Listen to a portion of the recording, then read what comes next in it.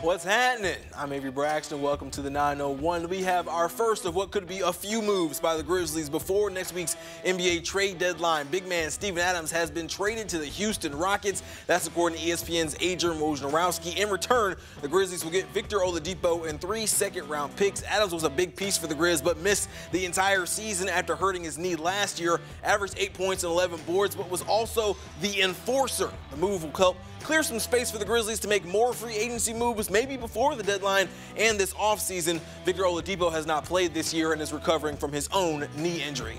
The Grizzlies face the Cleveland Cavaliers tonight. Memphis continues to be competitive, led by Vince Williams Jr. and Jaren Jackson Jr. 17.6 boards for V-Dub, and Jackson's 25 points and 5 rebounds led the way. Tight throughout, but the Cavs pull away. Cleveland, led by Donovan Mitchell, who had 25 points, 7 assists. Cavs get the win 108-101. The Grizzlies announced they will retire Marc Gasol's number 33 jersey on April the 6th when the Grizz play the 76ers. Gasol retired yesterday. He is the franchise's all-time leader in quite a few categories, including field goals made, blocked shots, and total rebounds. He led the grit and grind era.